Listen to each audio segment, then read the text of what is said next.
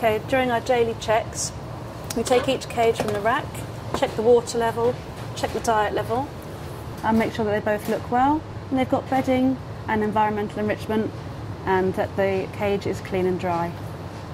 And then place gently back on the rack, engaging that it's locked into the air supply, which is at the back of the rack. Yes, they're actually a couple of days old.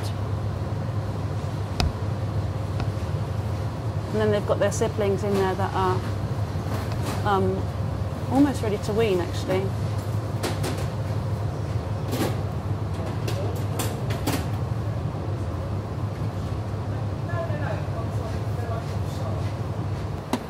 Okay. So we move along the line, and when we get to the end of the line, we move on to the next row down, take the cage completely out of the